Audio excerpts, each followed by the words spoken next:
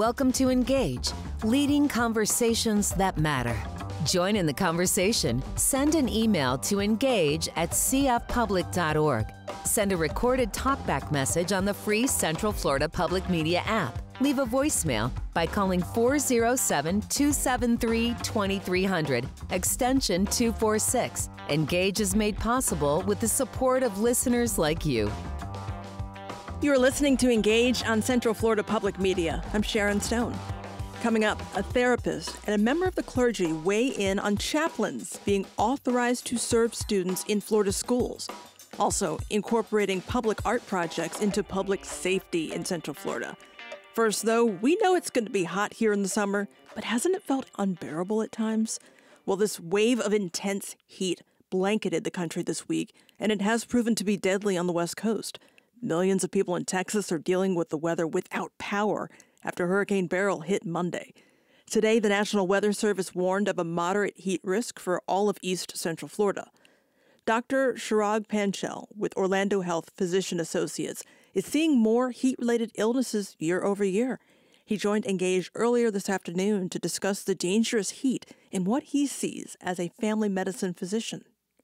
You need to be able to recognize the signs and symptoms of heat exhaustion, not only in yourself, but also in other people. So that way you can be someone who helps or aids those close to you.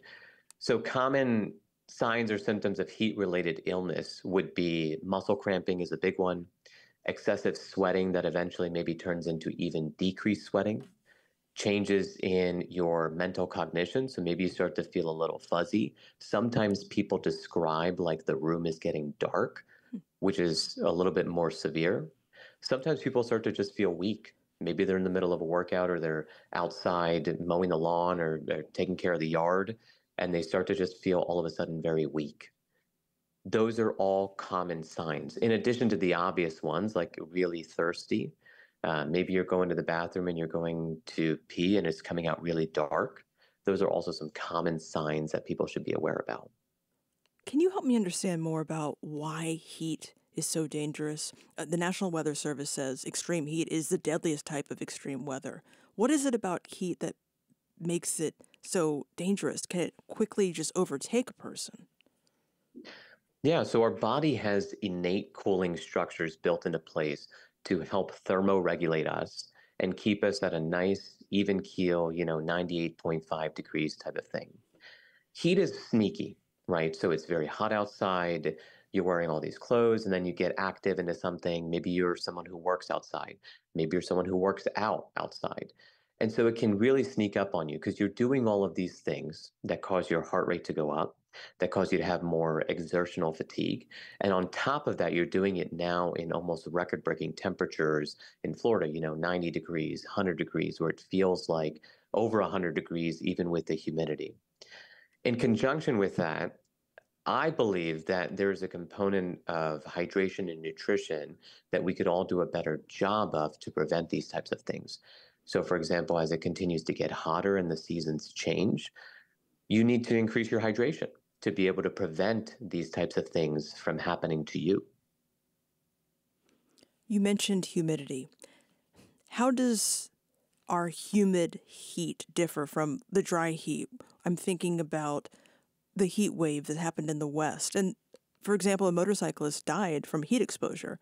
Granted, that was Death Valley, it was 128 degrees, but how does our humid heat differ from the dry heat insofar as someone's health is concerned? That's a great question. And while, specifically speaking, we're talking about all heat in general, the humidity factor, again, it's like when you have dry heat versus humid or wet heat, you go outside and it feels like you're kind of breathing in more moist air, right? So it's a little bit harder to take those deep breaths, especially if you're being exertional outside. But again, all heat in general is going to cause your body's thermometer, so to speak, to start to rise, and your body's going to trigger all of these natural mechanisms that it has, like sweating, for example, to start to lower that temperature back down to where it feels comfortable. Can I ask you, are heat illnesses cumulative? Meaning, if you step inside and take a break, does your body kind of reset itself, or does it just kind of keep adding up to become problematic?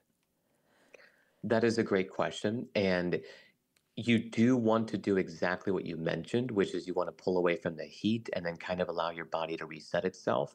And then you can go back out. So there is this thing that we call acclimatization, which is where you can acclimate yourself to this continued heat exposure, then you cool down, and then you go back out.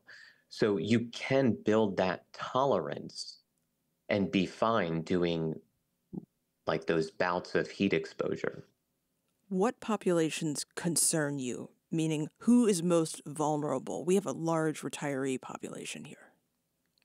Exactly. I'm thinking about elderly and I'm thinking about children when it comes to the most vulnerable populations. Are pre-existing conditions also a concern? Absolutely. If you have pre-existing medical conditions, you may even be on medications that can impact your body's ability to naturally regulate its temperature.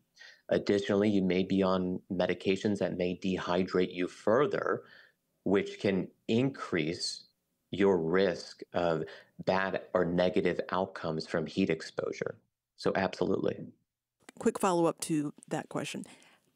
How Mhm. do I know if I am on the medications that you're talking about that maybe put me more at risk in a way of not realizing how badly the heat is affecting me? That's a great question. That's a more nuanced discussion to have with your own personal primary care doctor. I would just say, in general speaking, if you have pre-existing conditions that require daily medications that you take, there is a chance that those could decrease your, I'll call it, heat exposure potential, right? So, for example, if you're on a water pill or a diuretic, that removes excess water from your body. Now, if you're outside, that is likely going to put you at higher risk for signs and symptoms of dehydration and subsequently heat exhaustion. I'm thinking about how much of a tourism area this is. We have people coming out of town every day. Do you have any special concerns when you're dealing with visitors who maybe aren't accustomed to this kind of weather? Absolutely. I think you hit the nail right on the head. Is that, like we talked about before with the acclimatization, people have to get used to this level and consistency of heat. I think last year we had several 100,000 people move to the great sunshine state of Florida and visitors as well that come to Central Orlando. They are likely coming from places that are not used to or accustomed to this type of heat for this intense amount of time. So I always encourage folks that are visiting, whether it's family, friends, or even the theme parks that we have here, or if you've just moved here, you may not be able to do the things that you are used to from where you came from. So take it easy. Make sure that you are hydrating before, during, and even after events. If you're going to the theme parks and you're a visitor, make sure that you're planning your day appropriately. So you want to be careful with the hottest time periods of the day, right? So afternoon times like 2 to 6 p.m., even noon to 6 p.m., I would say, where it can get blisteringly hot. Plan for shade, plan for breaks from the outdoors, like we talked about, stepping inside for a moment, hydrating with electrolyte rich fluids as well as with foods. Fruits are also very hydrating, fruits and vegetables. What is your advice to people who have to be outside to make a living? Great question again. Making sure that you're taking necessary precautions to prevent things like heat exhaustion. So, light clothing that is reflective, making sure that you are, of course, wearing sunscreen as well to protect against things like skin cancers, excuse me.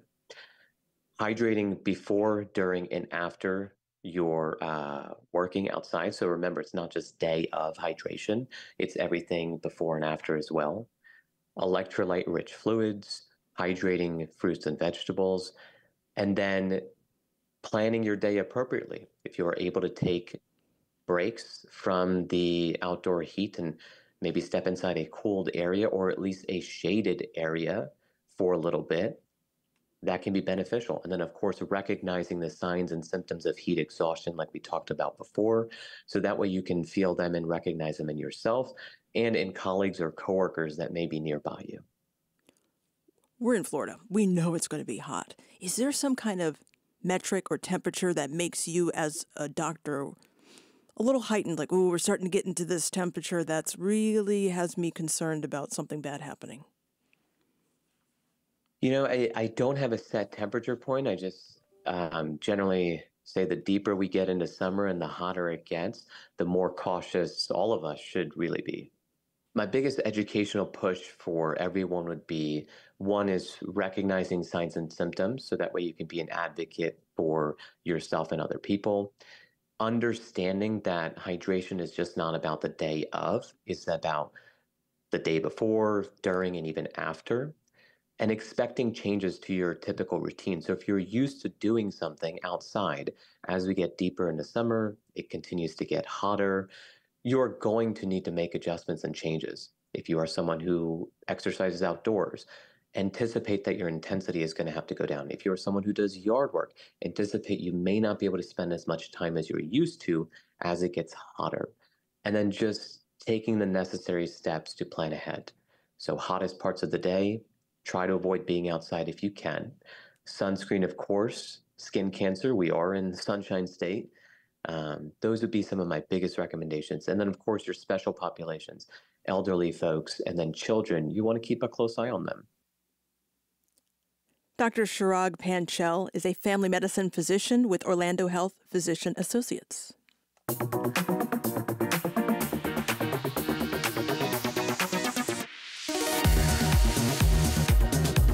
There's more ahead here on Engage. We ask an attorney who supports school chaplain programs whether satanic chaplains will be allowed to move forward with their plans to volunteer in Florida.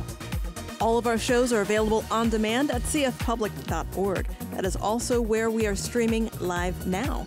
This is Engage on Central Florida Public Media.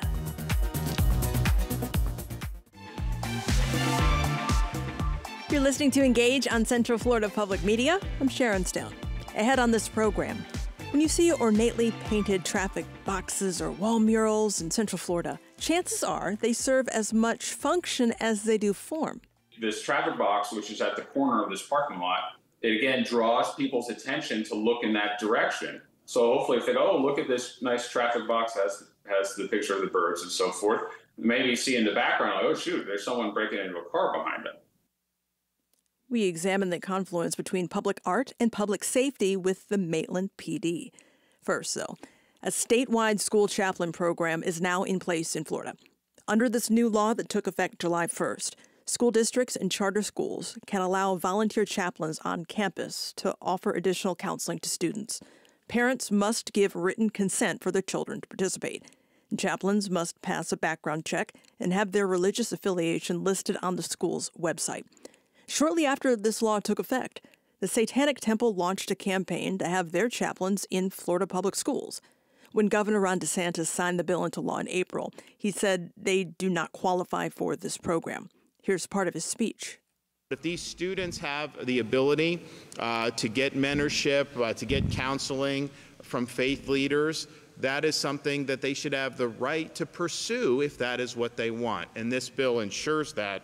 And I think it's going to make a positive impact on a lot of students throughout the state of Florida. Now, some have said that if you do a school chaplain program, that somehow you're going to have Satanists running around in all our schools. Just understand, we're not playing those games in Florida. That is not a religion. That is not qualifying to be able to participate in this. So we're going to be using common sense when it comes to this. So you don't have to worry about that. We have a variety of voices and perspectives to add to this conversation. Leah Patterson is senior counsel at First Liberty Institute. That's a legal organization focused on defending religious liberty. She's been involved in developing model policies for the Texas chaplains law, which is similar but not identical. She joined Engage to explain why she supports the program. Government chaplaincy programs have a pretty long history in various contexts, and I think it is a good option to add for, as a resource for students to add to an existing lineup.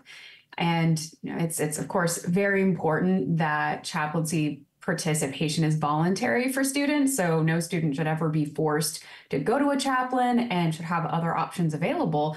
But adding chaplains to existing support services for students can provide a really good services for students of faith who want to be able to speak to someone like-minded in that respect. Why chaplains? What's unique about this program that makes you say it's an added resource? Sure. So I think probably the example that I would go to is what I've seen in chaplaincy programs that police departments have, or some, we've been involved in cases with justices of the peace in Texas who have chaplaincy programs where if there's a car accident or someone's died, a chaplain can come and support if the people involved wish for that support, can pray with them, can talk to them. And a lot of chaplains have specialized training for that. I know that's one of the complaints is these people aren't certified or trained, is a lot of chaplains are. And one of the points that a school district could go to in developing a policy to implement under this law is to require that specialized training or certification. And many chaplains do have that. So that's something that can be added to an individual policy. To expand on that just a bit, people have brought up concerns here about a lack of training for volunteer chaplains entering the space with children. What is your response to people who have concerns that, this might be a really well-intentioned idea, but chaplains aren't trained necessarily in identifying signs of trauma, for example?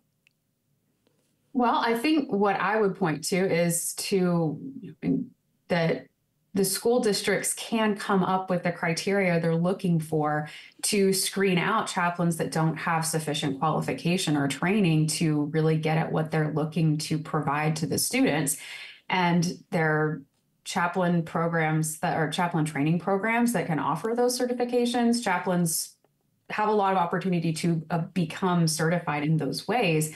And so it's perfectly doable for a school district to require that when they're choosing who they're going to have as a chaplain. The Satanic Temple has said it looks forward to volunteer chaplains in Florida and installing their own. Governor DeSantis has said it's not a religion, doesn't qualify, can't participate in this program. Are there any legal objections to either argument as to what could actually happen moving forward there? Well, I can speak for generally. I can't speak to the specifics of how a particular case would shake out. And really what I'd say is it depends on kind of what the qualifications a school district is looking to require. I don't think that a school has to take all comers in this kind of situation. This isn't really a forum. It's where a school is, not hiring because they're volunteers, but they obviously have to look out for the safety of their students and put the right requirements in place so that the people who have access to their children are qualified. Now, there are arguments on both sides about whether the Satanic Temple is a religion or not. And I think that would depend on what the specific requirements in each policy is for what a chaplain is. I know that's a lot of legal gray stuff that says it depends, but it's very common in my experience for Satanic Temple to say inflammatory things to try to get programs shut down. And it's just really depends on what policy a school district develops to guide what chaplains are going to best serve their students. And if at the end of the day, a Satanic Temple chaplain applies to a school and a school decides that this person meets all their qualifications and there's demand for that, I guess they could choose to allow that person to volunteer, but it's not an automatic kind of situation. This is new to Florida, but you have it in Texas. What do you see the impact of chaplains in schools there being? Well, I think we're seeing a lot of questions, school districts, asking, how do we implement this? What does this look like? And there's a lot of discussion of the general kind of separation of church and state language that you typically hear. And I think the school districts are overall a little wary just because it's so controversial.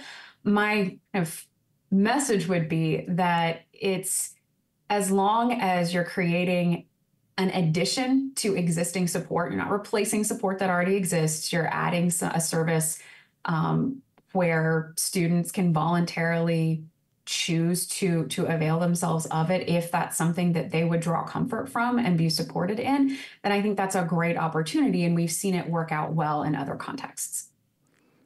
You had mentioned that it's similar, Texas and Florida bills, but there are some differences. Are there any that you can highlight specifically where the differences are?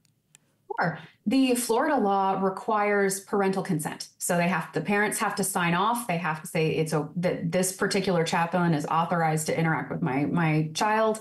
And that's a really great addition. Texas does not have that requirement in its overall law. School districts could add that if they wanted to, but I think that's a really good part of the Florida law, is that it makes sure that, the big issue you're looking for when you're dealing with claims about the Establishment Clause and the so-called, separation of church and state, what the court looks for is coercion. Is this person being coerced to engage in religious activity? And if you have parental consent required, there's not a coercion risk there. That was Leah Patterson, senior counsel at First Liberty Institute. While she supports the program, others are raising concerns about good intentions backfiring.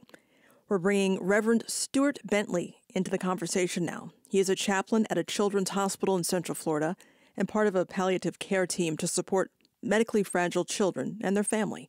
Reverend Bentley joined us here on Engage to share some of his concerns about a statewide school chaplain program. First, I want to applaud that we're recognizing that children have rich spiritual lives that we should attend to and care for. So that's a great thing.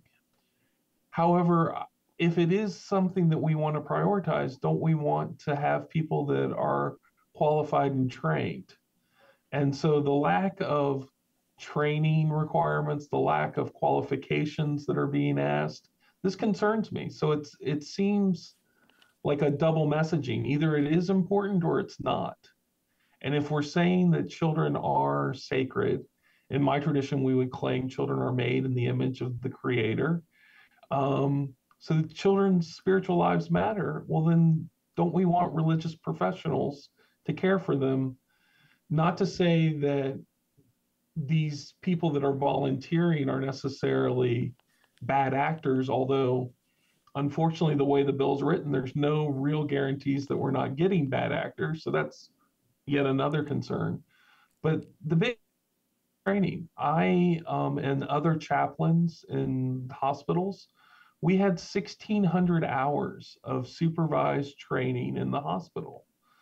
We all completed at least master's degree levels of training in things like pastoral care and religious studies and learning about people's other faiths from the great spiritual traditions of the world. I don't see any of those requirements being asked of these volunteer chaplains. One of the things that we learn in our training as chaplains, we learn that while I came to this work out of my own sense of God's calling upon my life, that may or may not be useful to the patient or family in front of me. I need to bracket those ideas and religious beliefs in order to be able to best serve the family in front of me. This child may be of a different faith group than mine, or even just as possible, the same spiritual tradition, but a different interpretation, a different flavor. There's not one Buddhism, there's not one Christianity. Religious faiths aren't monoliths. And so learning how to meet a family where they are. The fastest growing spiritual identification in this country is spiritual but not religious. So learning what does that mean? How do we navigate those waters for a family that maybe they carry some religious trauma, and while they still have yearnings for connection and meaning and beauty and awe and spirituality, it needs to be kind of unwrapped from any religious packaging that might trigger that trauma. And that takes nuance, that takes skill, that takes training, that takes education, all of which seems absent from this bill. Do you see any unintended consequence if someone is unable to compartmentalize their own beliefs that may differ from a child that they're working with? Absolutely. Children are highly impressionable. The conversations of spirituality are inherently intimate. And many children, not all, but many children want to please the adults that are in authority positions over them. And so quickly someone could be influenced to convert from a faith that has meant something to their family's faith system for generations to a whole new faith system to please this chaplain. So that's a worry for me of spiritual minorities. Our nation is predominantly Christian, but that doesn't mean we're only Christian. And so we have a rise of anti-Jewish sentiments in our country, Islamophobia. And so what about a student that's already struggling with those issues coming to a person of a different faith who doesn't know how to bracket their own spirituality, their own religious biases? A further concern along those lines is, I know that there's provisions in this bill that like parents can opt in or out whether they want the chaplain services. Well, that could actually end up having a further exclusionary factor. Say I'm Jewish and I have my children at a school and the chaplain identifies as Christian and everyone's fine with that. They're having prayer meetings and Bible studies and all of these things. Well, my child gets double identified. They're the kid that doesn't go to these meetings. So already excluded, already marginalized, and then therefore doubly so. So that's worrisome. I also worry for children that might be having questions about their sexuality or gender identity. And of course, that is almost a minefield of political concern these days. And so there might be listeners that would be like, well, yeah, I'd want an adult to counsel that. Well, there's not a lot of training for a chaplain that goes into those discussions. We draw upon our religious resources, but that may not adhere with what your religious resources. Maybe I am affirming of those things, maybe I'm not. And maybe that's in opposition to what you are. So that's concerning to me. And one thing I said earlier about the training, not only are they not being trained as professional chaplains, it seems like this bill, one of its advantages that it's listing is that it's almost a replacement for mental health professionals. Like it's a way to get a counselor on campus for free. I'm not a mental health professional. I've read some books. The counsel I give is informed by mental health professionals, but it isn't a substitute for it. It is a complement. And so when I'm in a room and I'm worried about a child's, that their affect seems really flat and they're articulating some things that has me worried about self-harm. Well, I'm not qualified to make a diagnosis of depression or even flag them for suicidal ideation. I go to my colleagues who are counselors and they then make an assessment. And then if they think it's warranted, they might even then involve a psychiatrist.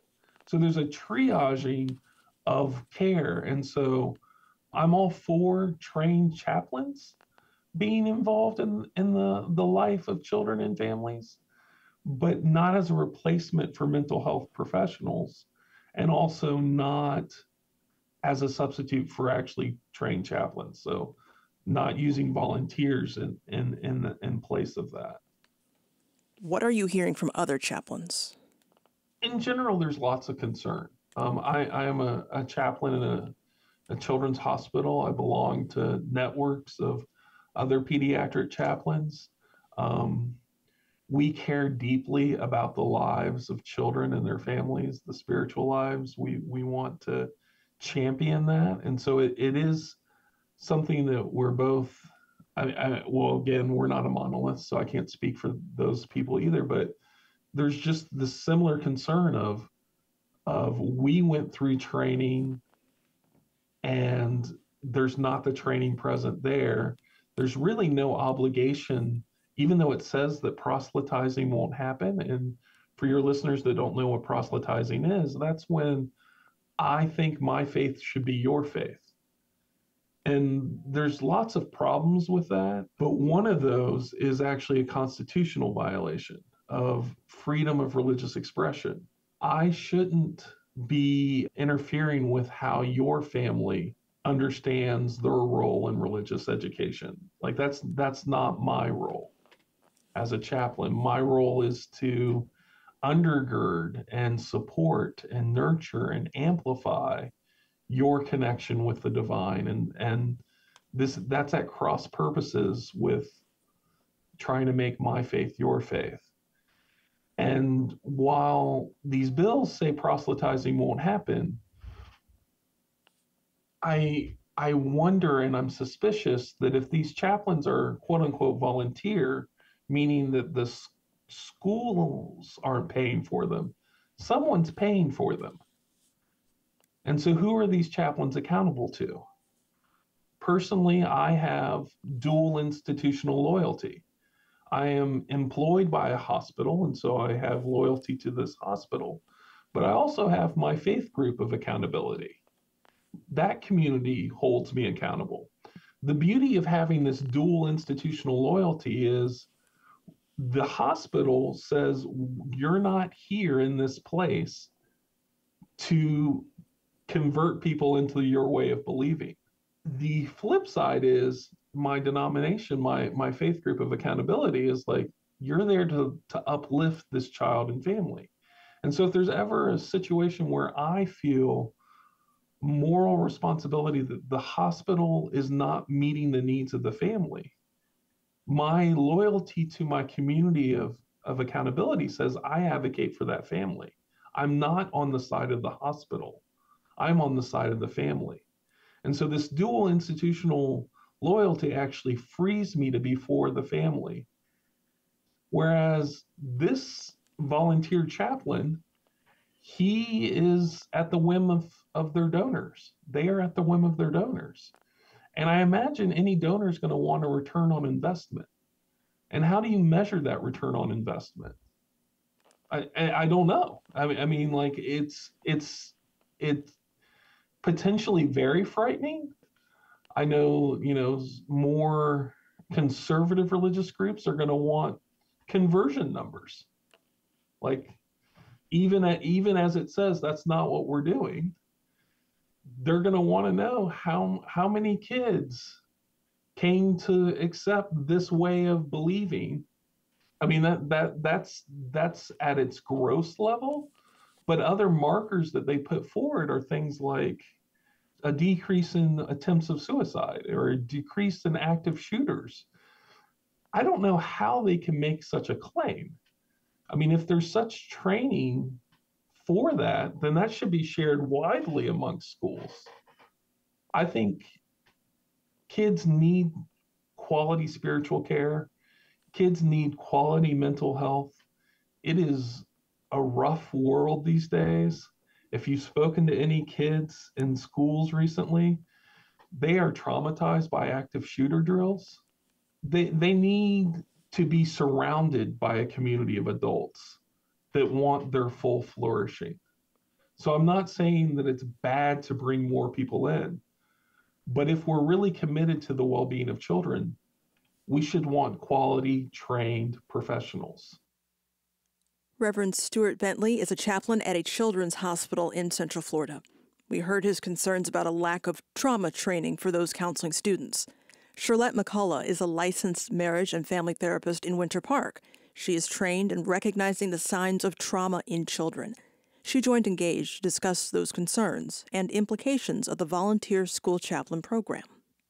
Although I do understand that it could possibly be a good resource for our students here in Florida, our students and our families. But the concern that I have as a licensed practitioner is that we'll have chaplains going in the schools doing counseling with our students as possibly with our students' families, but the only requirement for the chaplains is to have a cleared or passed background. So they're not required to have any trauma-informed care training or any other training for someone that will be doing counseling with children or with families. And so the reason why I think it's so important for anyone who's tackling counseling with someone, sitting, talking through challenges, or sitting, talking through skill building, or just allowing someone to vent. The challenges or the risk of re-traumatizing a person who could possibly be traumatized is that there are different questions that a person can ask, or different environments that they can put the person in that could totally trigger them around what they're coming to counseling for. So although, like I said, I recognize and I want to give credit to it being a resource for our students, but there's still concern there where this could be more harmful than helpful. Can you give me an example of a situation that you foresee could happen? Absolutely. So sometimes when in children, when they are traumatized or when they are going through a mental illness like depression or anxiety, it could possibly look like behaviors like a bad behavior, or it can look like a child just acting out or a child being rebellious. But actually, some of the signs for children who are going through anxiety or depression, it could be behavior changes. It could be behaviors that really look like rebellion or resistance or a lot of fear or just being, defiant.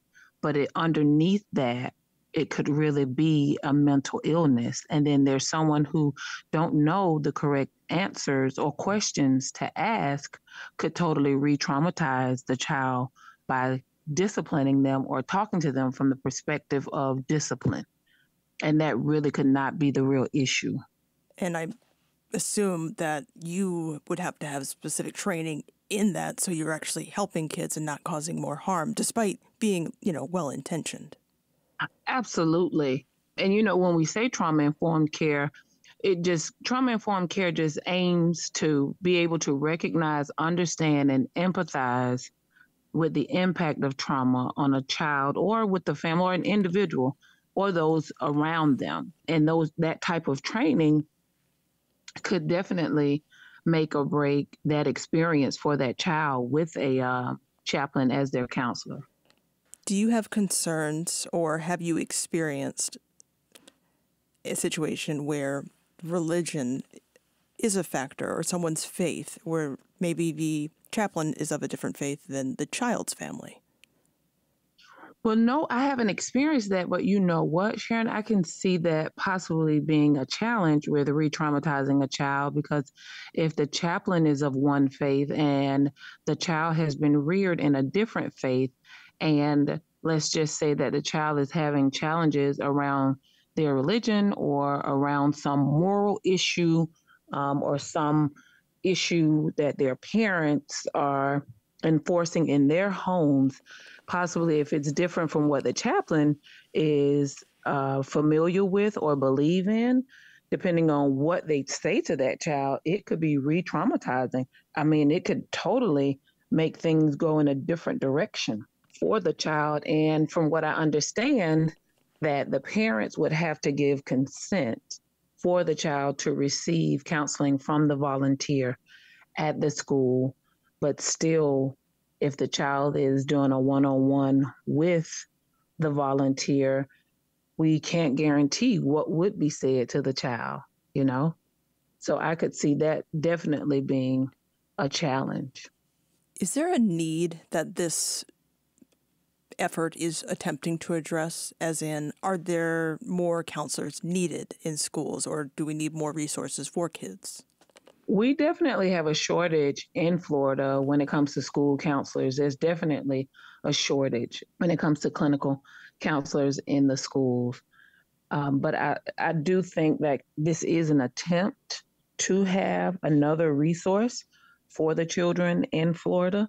It also speaks to there is attention on the child's mental health needs, not just their intellectual needs.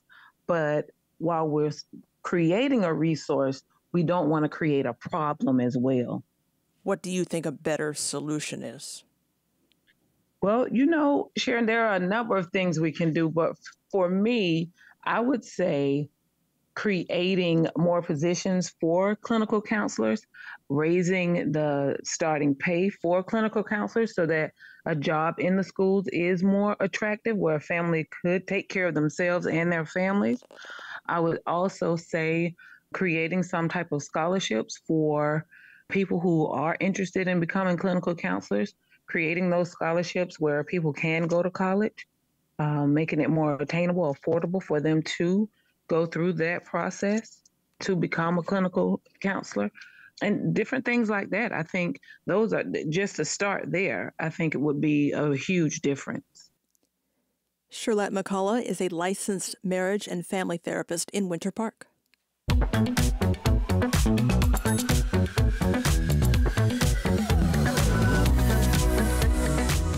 Coming up, cutting crime through design. If you missed any part of our show today, you can always subscribe to the Engage podcast and listen whenever it is convenient for you. You are listening to Engage on Central Florida Public Media.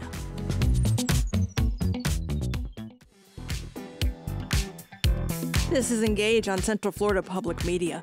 Crime prevention through environmental design is a municipal planning philosophy. It juxtaposes public art and public safety. Referred to as CEPTED, the idea is to use sculptures and paintings in public places to both enhance the aesthetic and provide ways to encourage situational awareness among the people in these spaces.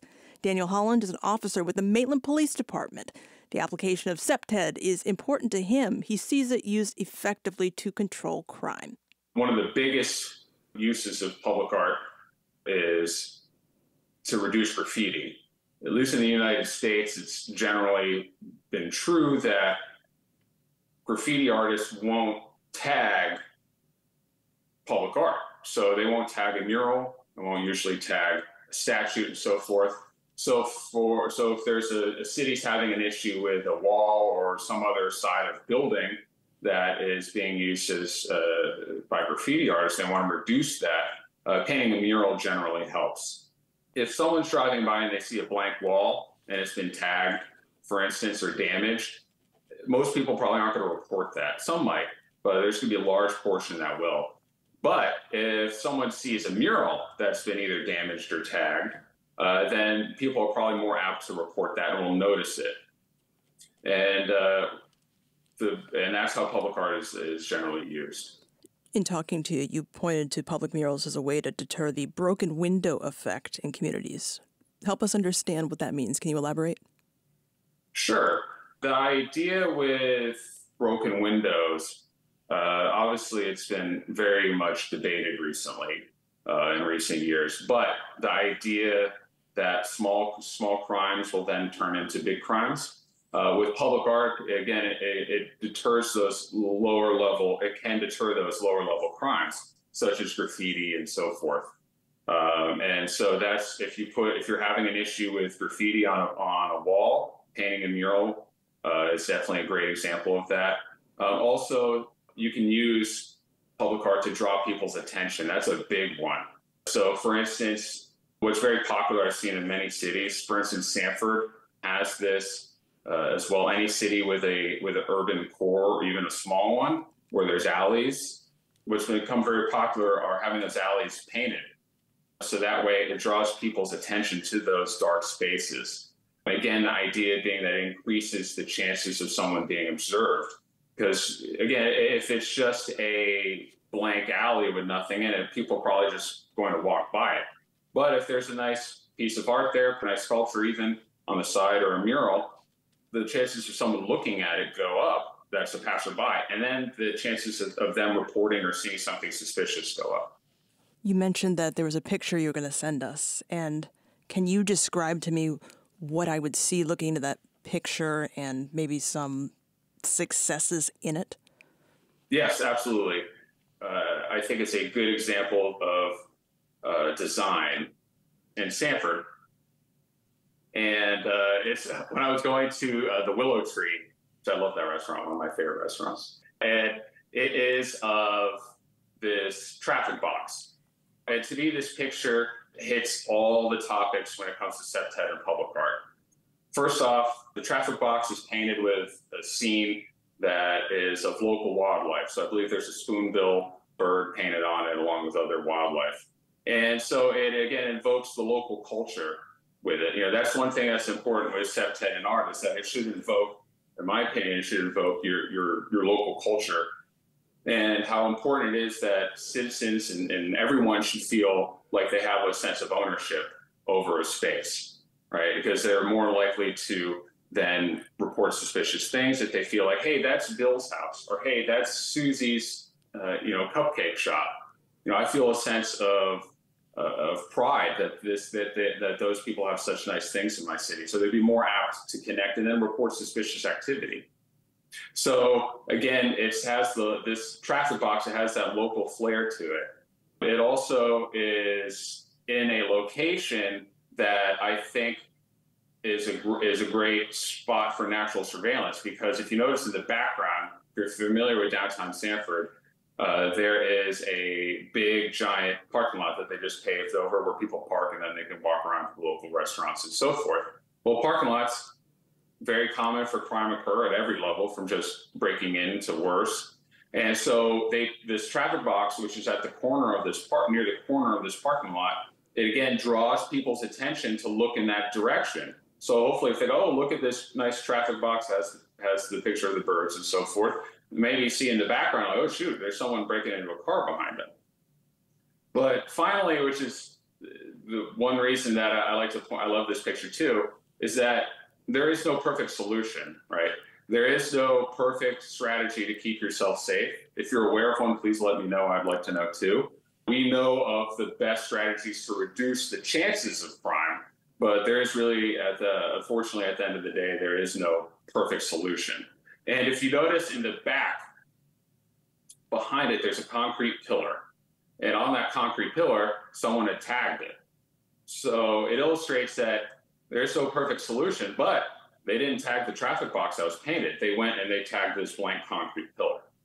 When I saw that, I was like, oh my goodness, this is perfect. I took that picture. I put it in almost every presentation I give about septet. Dan Holland is an officer with the Maitland Police Department. He gives presentations around Central Florida, educating the public about the use of crime prevention through environmental design. That's all for today's edition of Engage. We are back Thursday. I'm Sharon Stone. Thanks for joining us. All Things Considered is coming up.